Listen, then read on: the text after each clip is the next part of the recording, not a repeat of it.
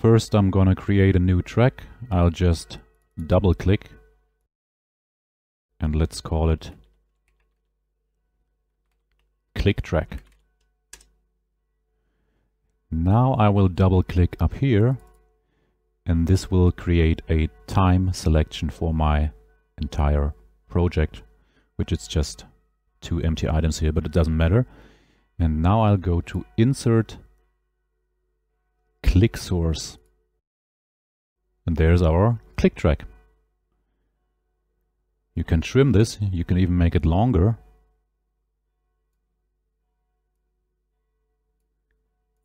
And of course you could cut something out and stuff like that.